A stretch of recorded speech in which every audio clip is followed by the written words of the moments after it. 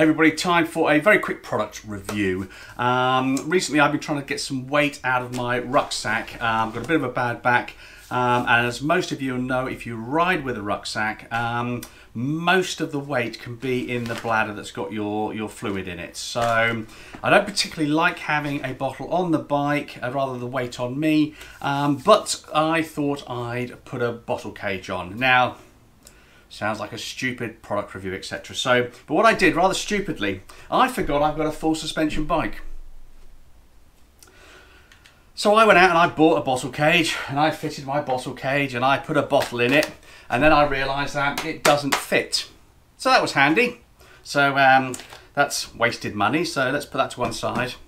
There's a theme developing here of things I buy that I really should have thought through. So I then had a brilliant idea. Only trouble was I was solving the wrong problem. So I thought the bottle won't go in like that. So I then bought one of these fancy cages where the bottle goes in sideways. Now I thought, hey, that's a good solution. If the bottle goes in sideways, I don't have to have that clearance. So I put that on. Then I realised because that stands a bit proud, that didn't fit either. So there's another waste of money. Do you get the theme that's developing now? So I then looked up a bottle called a Fidlock, and I've taken out this packaging just so you can see. So the idea of these things is that they twist open. They are held together with magnets. So this becomes your bottle cage, and it clips on like that. In fact, actually, let me do that, a bit of a demonstration. So once it's on, you click, you twist it to unlock the bottle, but you can put the bottle on from any angle. Yep. Twist to unlock, and it clips on. It's a really strong magnet. So part of this is, let me show you this. So how low does it get? Look at that's moving. Okay, one more time.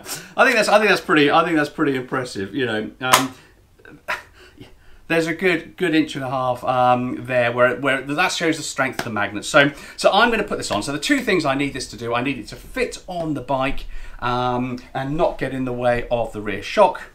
And I need it to stay on the bike if you go over rough ground. So fast forward this bit, if I'll do it for you, because this is me literally using a torque wrench to undo two screws and then put this on the bike. So talk amongst yourselves. Fast forward now.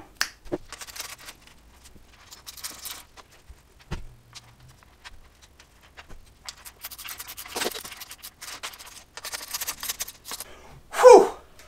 What a job. If you'd like a in-depth fact sheet on how to loosen two bolts and then reaffix two bolts, you really need to get a life. So there we are, that's on. So what are the two things I needed to do? I needed to not hit the rear shock. Success. There's not a lot of clearance, but there's enough clearance, and that's all you need.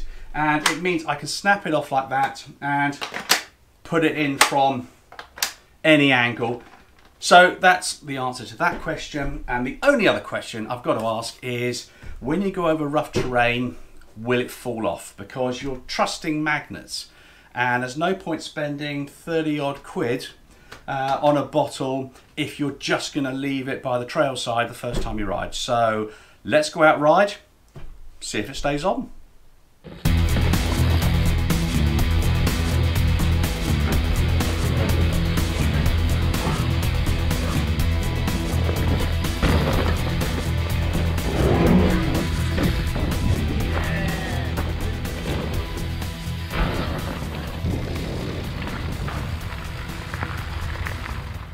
Okay, so just back from doing a little test ride for the Fidlock bottle, and I got to say I'm pretty impressed. You know, it's 30 odd quid versus 4 quid for a normal bottle. But then depending on the cage you buy, you've got the same amount.